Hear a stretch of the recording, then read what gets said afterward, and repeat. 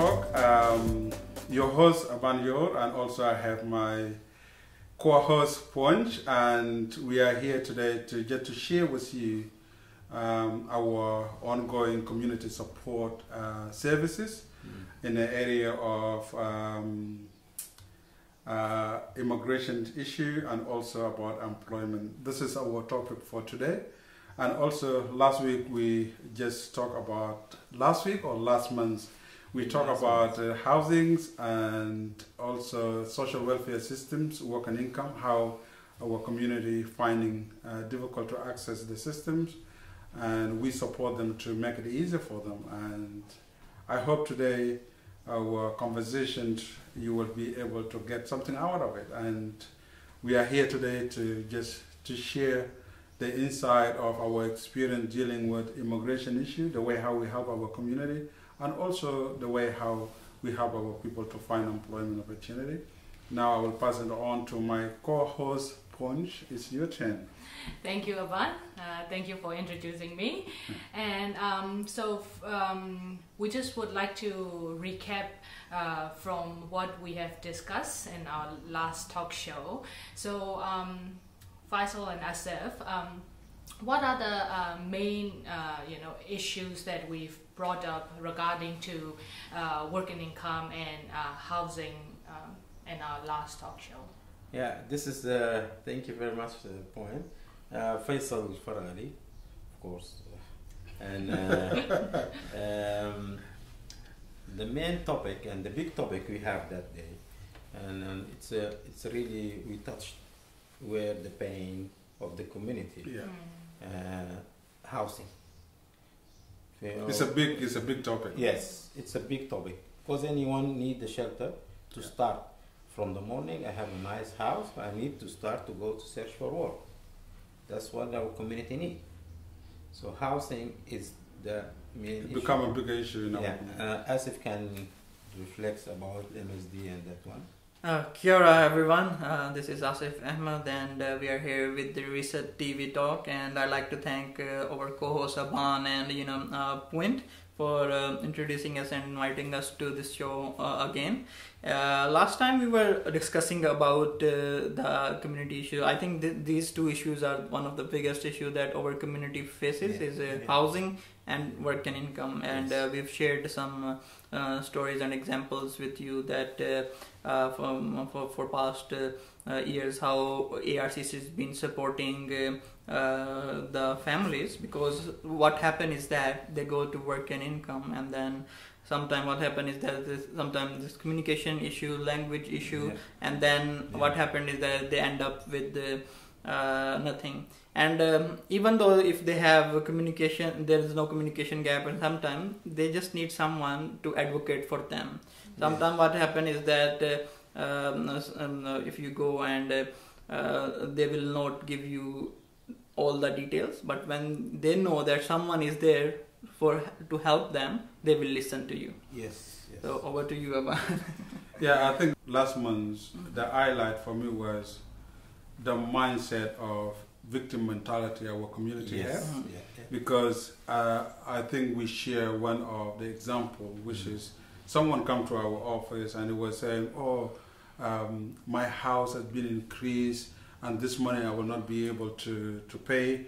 And then from our point of view as an organization, always we look at the two-sided stories, not just the one-sided story of our community member come, this is work and income done this to me, or how and then we bring them to just come down, because lack of information it become a crucial part of the misunderstanding the system. So we help them to understand, first of all, they have obligation toward accessing public services and especially government services as well. So we reach to the point that when we investigate or support them, because our support always is a two-way, we make frontline managers in work and income to understand the circumstances of the person. At the same time, we also let our community member their accountability and responsibility toward accessing the services. So when we find out that a letter has been sent 3 times, 3 months and no response, then the system itself will be able to generate the response regarding to that person. Yes. And in the end of the day, they fault, but it's easy for them just to point the fingers to the system. So that's one of the highlights, but definitely the other thing as well regarding to the housings.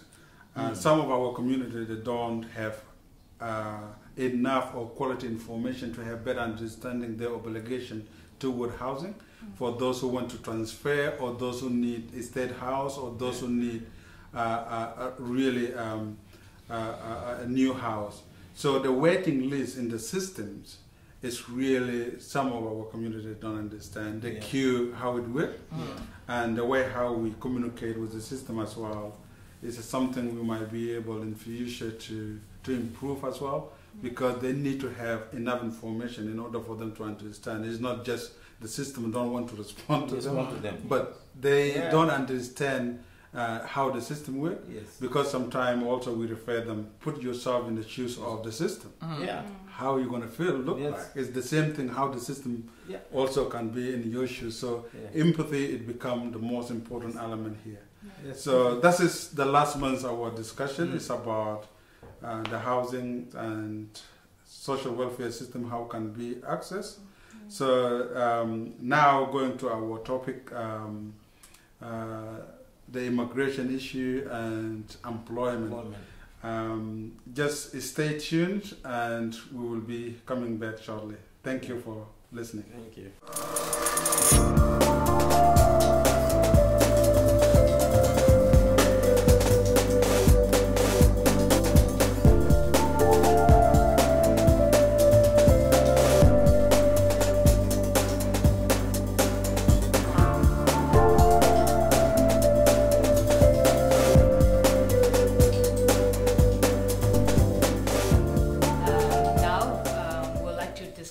About today's main topic, starting with immigration. So, Faisal, what are the main challenges the community faces when accessing the immigration service? Like this, it's very simple. The immigration is like a mystery, like something strange to the community. They don't understand what they do. This is the truth. This is the truth. Nobody understands what's happening inside there, what they do, how they processing, how their mentality going there. MSD housing, we know how to deal with them. In other organization, ARCC, we know how to deal with them because of our experience, and they are very close. But the good things with them, the housing and MSD, they are very close to us. But housing, but immigration is a ministry. We don't know anything. Nobody knows. They say to us, go online and apply. Excuse me. Apply for any visit. It's like, for example, let's say visitor visa. You go, you found around 30 something pages, different questions, and it seems when you read it like the tricking questions, like they want to bring something from you. It's very strange. For the former refugees, people from our communities, when they apply for their mom, their dad, their brother to come, decline. This is not the one. This is heaps and thousands of people apply for a visit. When do you ask them, you get back after 3 hours, they replay the phone. Maybe they don't replay the phone, and you come continues tomorrow to call, and they don't replay the phone, just for asking the question. So for my now for me, when they come, anyone with the immigration issue, I try to take him to the lawyer, and that's mean money. I mean that this client gonna pay money for the lawyer to do for him a simple job with the call phone can be done from the officer of the immigration. If he replay the phone, or if he replay the email very fast, he can save a heaps of money of the client from getting money or paying for the lawyer, because the lawyer know how to go. This is his job. He never gonna tell me or tell you about what he done inside. This is one of the issues. And I think to give you an example of the experience we had about immigration, the information it becomes really a crucial element of the work of immigration. Because some of our community members, they don't understand how the system works when it comes to immigration. An example we can share with our audience here regarding when it comes to immigration. Cultural advice become also important element for those, for example, for those who want to marry overseas. Okay? It's a big issue. So we have a culture where you have a girlfriend or arranged marriage, you can't stay together with a girl, at least you need to have marriage. But what's in New Zealand, the policies is, because some people, when they get advice from immigration officers, they say the immigration officers, they are the racists, or they are the people who really are rejecting what you're trying to do. But that is a policy. What they're doing, just they're enforcing that policy. Okay, it's a policy. So what needs to be done is that being a part of the society as well, our culture needs to be considered. Because you can't go and just marry a girl based on New Zealand way of life, and you need to stay with a girl without marriage. It doesn't make sense. So those are one of the area where we advising our community members to ensure that for those who want to go and marry overseas. And actually we have girls as well in New Zealand, they want marriage as well. So for those who want to go to overseas there, we need to really to try to do it right based on our system, because it's important what the immigration do as well. It's not because they are rejecting your application or rejecting whatever you want to do. It's just they're doing what is right for our country to ensure that we need to protect. In terms of the security, in terms of genuine relationship, because there are people before those who are applying right now who've been manipulating the system.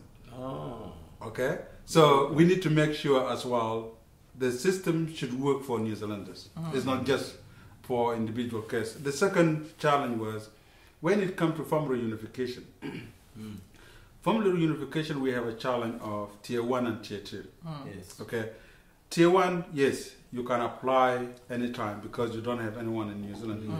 But tier 2, the process of tier 2, when it comes to application, some of the queue of tier 2, it will take 5 years or 4 years. Okay? Now, the last one in 2017. So the problem is, some of the people, when their application has been accepted by immigration, they've been given a letter in order for them to fill the application. Some of them, they receive the letter, they do what they require. Some of them, they did not receive, or they change the address. And then guess what? Later on, when the expiry date of the application is done, and then they want to go back to immigration to ask about it, the immigration will tell them in the system, we have sent you a letter in this certain, and you did not respond, and the date expired. Now the issue is started. Then they come to us, to our office, people are crying, and all those stuff, and then what you need to try to do is just to calm them down, take them to the process how things work. You know, because it's not just, like I said before, acting in the victim mentality always is about blaming other people. It's a problem in our community. So what we're trying to share with our audience here is that our systems might not perfect, but we need to make sure that we abide to it, because it's very important. I think as you are saying that the quality information is very important, and especially when it comes to the immigration, it's very, very important, because you know if you as Faisal said, that even if you are applying for a visitor visa, there is 30 page of application, and you need to go through each and every part of it to be understand it well. But you know most of the resettler community comes here, they don't have that quality knowledge. They need some advocacy from their community member, their house member, who can just not only speak English but can be able to understand on their point of view what they are trying to do. And when people come to the Mangere Resettlement Center, and even before that, when ambassador goes for the interview to the third country, and this complaint I've been hitting a lot is that, you know, when they go there, they promise them, okay, Once you go to New Zealand, you can be able to bring your family. You're coming to Mangere. Yes, now you are in the Mangere. When you go to the community, you will be able to bring your family. And once they go into the community, nothing after that. There is no help coming from immigration or Mangere Resettlement Center. Even they go before, they won't give you appointment, and when they give you an appointment, and they will say that, okay, this is the application, fill it out and bring it back to us. And this is, I think, it shouldn't happen like that. When you're promising someone, don't leave their finger after they are coming to the community. And this is not just one case. There are hundreds of people are going through these cases, heaps of cases, and when they come to decline your process, like you're filing, doing visa processing or visiting processing, the answer from the officer sometimes, like the client who applying is like humiliating him. Your one who you're applying for is not travel too much. How? That's like, I can give you one example. How? I have one colleague I was working with, and he has one son born in New Zealand, and then they have like four siblings and the parents, and then the grandparents have never seen their children for like 10 years, and he hasn't gone back. And then he applied for a visa just for the grandparents to come here, and they rejected 2 times just because that they were not sure that if they're gonna come back or not. This happened to me. And a life example. Yeah. And then he went to the minister or his local MP, and he helped him and write him, and then he makes some calls, and they gave him visa in just 2 days. Because he's in the system and he knows how systems work, and then he was able to go and help him. But what happened for those people who just can't advocate for themselves? And they pay money for like before going to minister, they weren't sure that he's gonna come. What guarantee for them that if after this is I will give you this is a life example. I'm the life example. I applied for my kids. Come 2014, and we spent 4 years in Malaysia. We don't see their grandma. My mom is died when I'm in Malaysia, and their grandmom is alive. And they spent until those years, all those years. We tried 3 times to apply for my mother-in-law to come to see them, because she's getting old, and she always crying in the phone, I need to see the kids. And the trouble and from also in our culture, we are very close to each other. Grandparents know like another family. They are part of the family. They rejected 2 times. My wife get depression. At the end, I spent $30,000 to take them there this year to see their mom. Their grandma in Saudi Arabia. In Saudi Arabia. Why? Yeah, I think what you guys are saying is that always there is a room of improvement in terms of when it comes to grandparents. What immigration does is just they're going back. How did you come to New Zealand? First of all, okay, and they assess your situation. What it means. What does your saving account look like? Is it healthy or empty? That's right. Because those are technical things many people don't understand. Because when they come here, because they are foreigners, when there is a health issue, you need to spend money, and they are not New Zealanders. And also, there are some people who done it before again. They bring the relative here, and then to go back, they don't want to go back. So that will become a problem to immigration. So without knowing the background, why the immigration acting in that way, we should be able to investigate our own way as well. So to tell you the truth regarding to what immigration does is actually about protecting you without you knowing as well, but at the same time, because you don't understand how it works, that's why it becomes sometimes really. I might slightly be disagreeing with you, because when you call them immigration and call them, oh, you approved this person's visa, why you are not approving mine? And then they will say, every case is different. But when if someone else done this thing, why I'm paying for it? Like someone else family member come here and seek asylum, and why they are putting the same criteria on me? It's not me who done this crime, right? So if everyone's case is different, why they not put this in? There is another thing as well.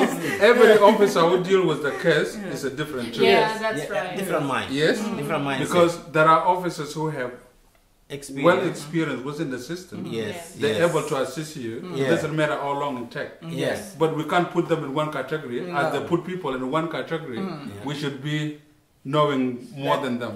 So what is happening is that within the immigration, there are new people in the system. Yes. And sometimes they have intern as well. Yes. But you don't know who is who in the system there.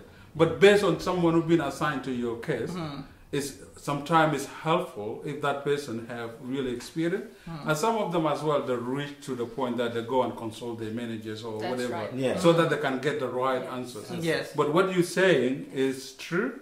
It's not really as what I say also, because one side does not fit all. So you experience some things, and what I am saying is that because of the people that have been dealing with them for many years, in terms of helping them how to go, to be able to get answers from the immigration. Because some of them, when they come to us, they're expecting us to give them the answer they're looking for. So when you talk about how the system works, now that you've been labeled as you are from the government. Because you do not tell them what they're looking for. So if you just explain how the system works and it's not meeting what they want, you're not part of them. I'm not part of them. So if they get the answer, for example, what you are lining up with what they're looking for, now you're a community advocate for it. So that's a kind of what we experience. So if you explain about how the system works and it's not aligned up with the issue, always they will not be convinced.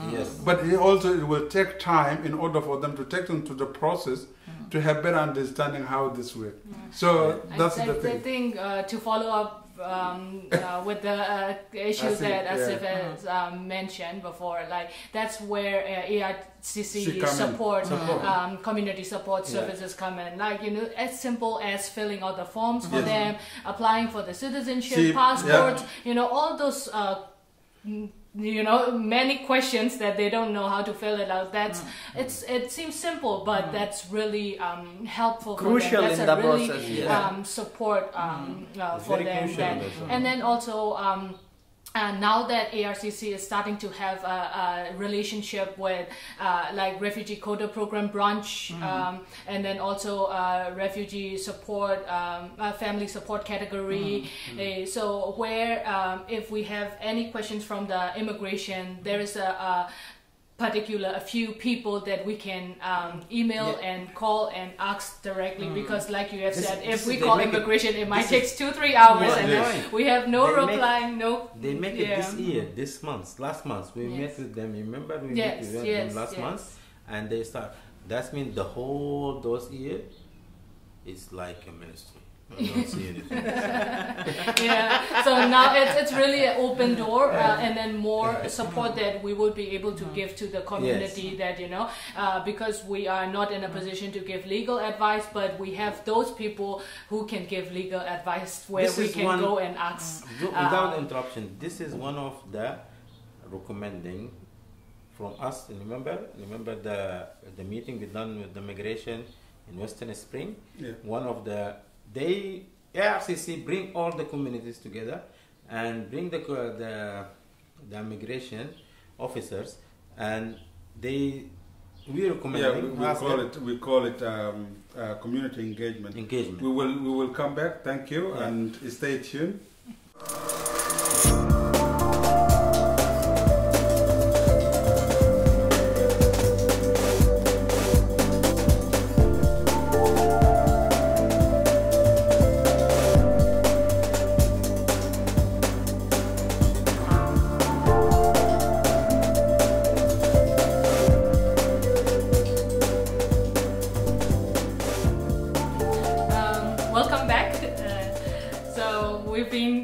discussing about immigration issue, and it's a really big issues which community members face. So let us continue discussing about that. And so like, you know, we've talked about like how ARCC support the community members facing these challenges.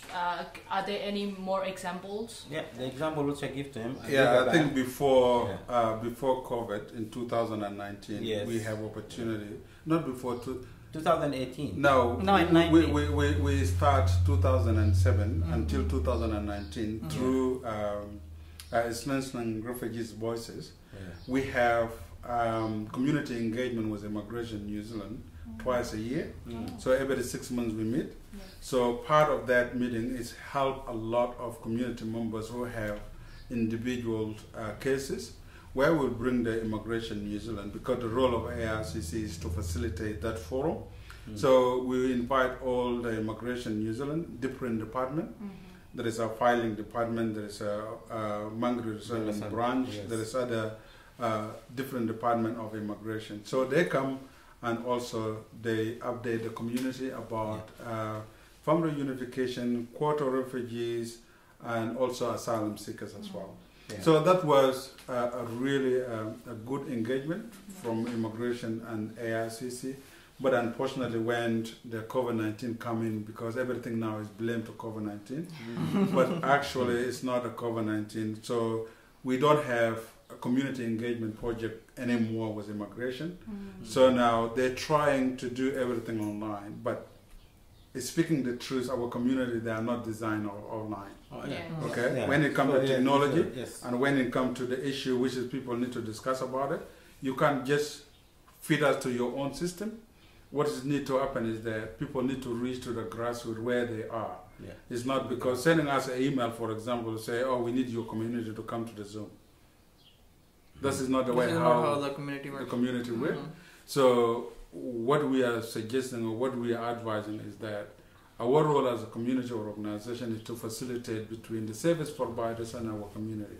If they want our community to participate, there is a channel where we will be able to communicate with our community so that they can be able to come and meet with those people. So immigration issue is a really very crucial issue. And one of the things that we really looking forward, for example, now we have New Zealand resettlement refreshment of the strategy.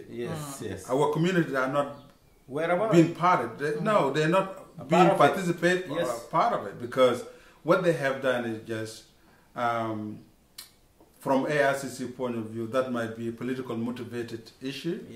They are aware or they're not aware of it. There are some of our organizations who are really working in the systems who tick their boxes. They've been part of it, and that will conclude all the community. For those who did not come, which is means there is an excuse they did not come, but anything is going forward. The most important element of anything need to be done for someone. For example, if I want to do some things about you, Faisal, with your family, and I am doing on your behalf without coming and consult with you and talk to you, how do you think that will be a legitimate document that you present me? Zero. You see, it is the same example, like Faisal is a family man and he is the head of the family, and they are going to his young toddler, 2 years guy, and seeking, asking him how can we improve your family. Exactly. Come to Minna. Minna. Come to Minna, my daughter, and ask how we improve the service. At least come to Fatima. They will do something. That's the. Because we've been through it. We got the email of engagement, and the way how new engagement is not the way how we used to do. So to have the quality information or to have the quality of consultation of the community, because for us being a voice of the community, always we prepare, not us to respond to whatever they want. We need to bring the community to respond to what they want. Okay, so this is the practice. But you can't expect me by sending me email so I can attend to your meeting that feed your agenda, not feeding the community agenda. And you're driven by your own agenda, you're not driven by the community agenda. That's not a consultation. This is what happened in 2000 when we make that meeting. The outcome of it, now we see it. They are coming to you, and that means, and they say, okay, can you give us? They create a department, I think so, like inside the immigration. No, they did not. There is a change within the immigration. Yeah, this is the change. Okay, there is a change within the immigration. But honestly speaking, in 2019, when we went to Wellington, you're part of it. Yes. We went to the Community Engagement Forum in Wellington in May 2019. So from that, there was outcome of that meeting. It's just to come back and consult the community, because what we have done as an organization, we send 10 delegates, youth, board, staff, community leaders, we send them to Wellington to be part of the conversation. As a result of their voice, we told them that we're not just a community. You need to go and have a conversation with the community. And at the time, immigration listened, and the immigration went back and they dropped a questionnaire where we conduct a different meeting, where the meeting you were talking about before. So we consulted our community about the issue immigration need to gather from the community. We gather them, and also we report back to immigration. You remember the document we have here from us, not about us? Yes. Yeah? From us, So we have that report, we give it to the immigration. But up to date, the immigration never respond back to it. And what we are seeing now, some of the organizations adopting the same question that has been done long time ago. Now they are coming asking the same question. Tell us, how do you belong to New Zealand? And already we produce a document, and we never have a feedback from the immigration about what the community was saying. Yeah. You know? Yes, this has been a long time issue, not only for forced migrant community, but also for New Zealanders as well. Is that the communication they do is a one-way channel.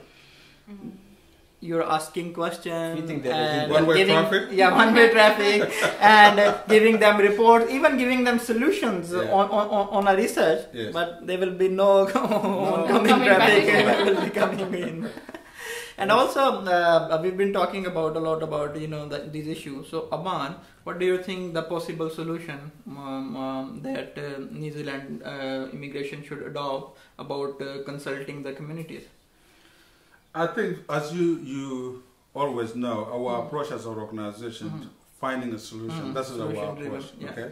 So for ARCC, we have our three principles. Okay, our working principle: finding solution, commitment, and social justice. Okay, when we come to the table, those are the things is driving us. How we negotiate about it. So, if I want to recall, a part of the solution is that for immigration, New Zealand to adopt the way how we already engaged with them long time ago. Okay, you can't talk about the community while you are sitting in your office and in your computer. Okay. Our community is not communicating online. Okay, our community, they are good in word of mouth. They are good face-to-face conversations. Okay, so if we need to have that kind of dialogue, a dialogue that can provide a solution to our community, that's a dialogue need to take place. Okay, and also it's not really something, because my understandings, working in the sector for those many years, there are people who are really genuinely within government department who want to make a difference within the community. But you need to understand, always when the change come, new people come, they come with a new different mindset or new different ideas. They might be the same department, but the different people who are come as a new, they have their own agendas as well. They have their own thinking. Yeah, so the solution to respond to your question is that people should engage in a meaningful way where we can establish the relationship, okay, and the trust that allow us to work and provide two-way communication that enable our community to improve way of the information which is they are lacking at the moment, because they need to understand as well how those departments of government work, and especially with the immigration. But there is a possibility of improvement. Again, it's not a pointing fingers on one another, but actually if our community, they need to have a dialogue that will enable them to understand how the system works. There should be an immigration as a government department to initiate that, to allocate the resources, because you can't engage with people. For example, what we have, and we say all the time, which is I've been the target of saying that, You pay yourself and use the community voluntarily. No. That is not fair. This is the problem. Yeah. Okay? That is not fair. Yeah, not fair. One of the things is that you allow the community, for example, our experience, any government department, they want us to meet with them in the working hours. Yeah. Okay? Even within the working hours, they're not really trying to understand the circumstances of the community leaders, what they're facing. Because first of all, they have families. Secondly, they have other work commitment. And you need them to meet your own criteria. One of the example of government department, they send an email to me to saying, oh, we need 10 to 15 community leaders. We need to consult them about this. I say, okay, that's fine. No worries. This is what ARCC does. We will facilitate that. What resources do you have to be given to them? And they said, what resources do you mean? And I said, okay, are you sent by your department without paid? Or you get paid to do work you do? No, I get paid to work I do. Okay. You need a community to come there free of their time, of their knowledge, and so that to do your job. Oh, I did not thought about it. I said, exactly, you did not thought about that. That's why I'm reminding you. So if you require those community leaders to be part of your consultation, first of all, you need to meet their time, which is on weekend. Secondly, you need to provide something to cohort to say thank you for your time. Also, you need to provide refreshment. Even thank you for your information you give so to me. If the government department, they are doing kind of this, what do you think the community in the grassroots, where they're going to get the resources of the involvement or participation was in kind of important discussion? No, because part of the barriers, which is I call it structural barriers within the system, is that lack of the resources. And then they come and say, oh, community, they don't want to involve. No, that's not the involved. Okay, if you want the community to involve, come and consult the community and listen, because there is a listen of doing something and act on it, and then listen from this year to other places. So genuinely, the solution is there, but need people who are dedicated with all in those departments who are really value community time, value community knowledge. Then everything going to be fine. ARCC used to have as you said, that a good channel with the immigration, and the last time we met was in 2019. What do you think? What broke that communication? I think again I need to go to say COVID has become a problem. Blame everything. Because everything now is going to COVID. Everything now is going to COVID. But there is some time where people are saying when there is something's it being hide with the the eyes, and when the eyes smile down and everything will be discovered. So now the COVID is going, so everything now will be discovered. So we will see how the relationship is going to be going forward. We have a positive relationship with immigration, but definitely there are people who has been changed within immigration, and people who've been working with ARCs for long, which is they're dear to our heart, and we hope we have the same people who can come along. So this is the thing we are hoping to happen. But there is a more conversation need to take place. And also the ARCC, even if immigration is not coming to us, we're gonna keep knocking their door until they're gonna open the door and go inside. That is something we have at the ARCC. We're not going to give up because we don't have anything to lose anyway. And we're back to the wall. So we're going to be knocking the doors. And ARCC is like a cornered lion. If you cornered something, and it becomes that very dangerous lion. Because it has nothing to lose. As you said. Sometimes as well, people might see us as a critical organization, especially for individuals within the organization. And we are driven by the lived experience. We are taking as opportunity of providing the element of positivity when we tell our truth, because the most cases our stories never been captured, okay, whether in the media or whether in the government department. So we are people who've been marginalized, who've been victimized, so other people can talk on our behalf. You see what I mean? Because it has been a long time. But when they see someone who are really upfront and is speaking about the issue facing their community, again you will get a label and you will get a new name you will be called. Yeah. So that's not something to scare us, but what is important is that what we are trying to communicate is that, I think we mentioned it in the previous episode we had, in terms of retaining the right of those people who has been taken through the journey before they come to New Zealand. So our obligation as our organization is that let's use the importance of the element of the culture, which is the country we live in.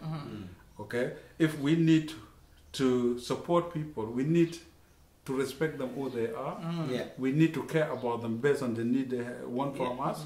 And just applying the element of kindness, because we are humanitarian organization drive by human right approach and also human values. So if we don't meet that, that will not our organization. So we need to speak our truth. We need to speak confronting those issues, because if we don't confront those issues, it's gonna bite us back. Exactly. Okay, to free ourselves from the mental health, to free ourselves from any other aiding agenda within ourselves, we need to speak up. Otherwise, we live in denial, and that's where the mental health kick in when things are not right. So let us try our best and see how we're gonna go to try to reach to the conclusion of our today's discussion. I think it will be worth it to ask question about how do you feel about the immigration discussion, because we thought we need to talk about immigration and employment, but immigration issue is a broader topic. So our aim is not just to blame immigration, but our aim actually is just to bring the conversation and trying to how we can help one another to improve the services, whether from ARCC and also from the immigration. But definitely, two organizations need to come and work together for the better of our community. So what do you think, team, regarding to this topic? How you feel about it? I'm feeling that we are knocking the locked room for a long time. We need to open the locked room of the immigration and go inside, see what's happening. And I think the right of anyone in New Zealand understand the rule and regulations of this organization, this department of government. The only thing we know about it, changing ministries. That's the truth. I don't know. Every time now the ministry, last time, this time is Michael Wood, the time is thing for popular. Nothing else.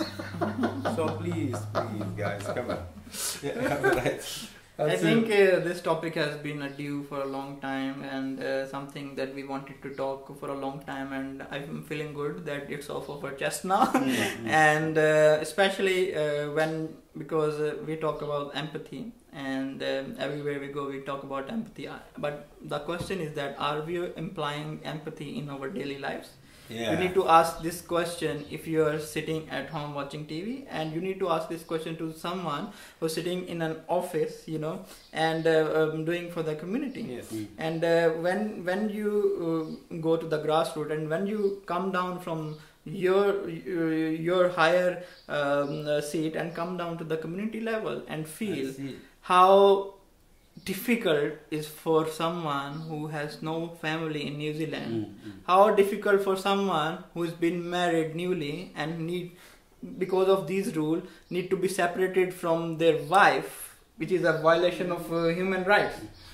If someone, the grandchildren's been born and they've been declined for visa just because we are scared that they will not go back. So there's a lot of questions that we need to ask, and we need to imply empathy more and more often. I always try to do that, and I think everyone should have the right to do that. I think that drive of ARCC. What do you think, Juan? It's a very insightful discussion we had today on immigration topic, and from what we have discussed, I think it's the immigration needs to reach out more to the community, because we have talked about identify the challenges and the common issues that the community face. So, or if they could reach out and support, tailor the support for the community, and also, you know, like you have said, allocate the resources. If they can't do it, there are organizations like ARCC and other organizations who are helping directly, you know, working together, supporting the community. So if they have the resources allocated, like I've said, you know, very simple tasks, filling out the application or making them understanding, raising the awareness, advocating them, it will go on a positive journey, I believe. And I think this is the migration brings sadness for a lot of community members. So we hope in the future, if we see this kind of migration organization bring happiness to those community members. By the declining, you don't feel one day decline your form. Oh, because I feel this one through my wife, through my kids. When I come to home and I say, oh, sorry, I found, receive an email, decline your grandmom to come to New Zealand to see you. The house will be silent for the whole 2 days, 3 days, and sadness. Why? The lady or those ladies coming, or those elders coming to have better life, they have a lot of ways. If you need them to go back, they're not going to stay here. You're not love it. Okay, just to finish our show today, our next topic is going to be employment, because today the time has been occupied by immigration issue. Just to reflect also to what each and every one of you has said, I think our today's discussion is just to bring attention to whoever have input or relationship with an immigration issue. We're not here to point the fingers. No. Always before we point the fingers to you, other four coming to us. For ARCC, we always know that whatever we are saying here, we have responsibility toward it as well. Where we will have our role to play, we have responsibility to help our community. What is important is that I've been highlighting this to many government agencies, is that the work we do is a government work. You like it or not, that's the reality of it. This is a government But work. it doesn't mean that because we are new arrival migrant to the country, we not deserve to be given the services we are looking for. So what needs to happen is that you want to reach the community, you need the resources that allow the community to engage. Okay? For our organization, we are an organization for a purpose. So we need to work in a partnership with government so that we will be able to reach the community where we will be able to conduct ethically our reach to engage with the community. So we are here with open arm to reach any government department who would like to reach our community. If they have, let's touch politics here, if they have political will to improve our community life, we are an organization where you can reach, and we will be able to facilitate that to reach to that grassroots. So thank you for listening where you are, within New Zealand, outside New Zealand. We are here at ARCC Resett TV. We're always trying to come and share with you the experience we had with our community members.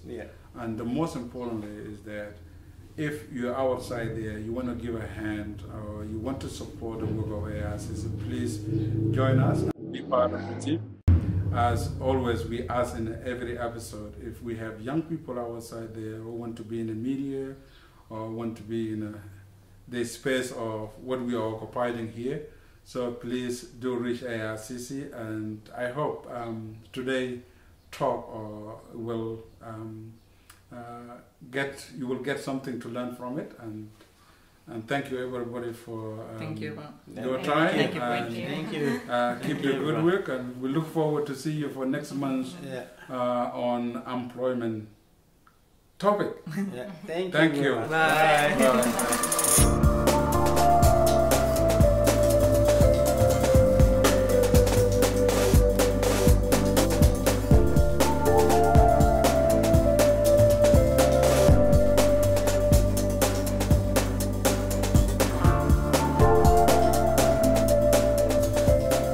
Follow us on Facebook, Instagram, YouTube and TikTok.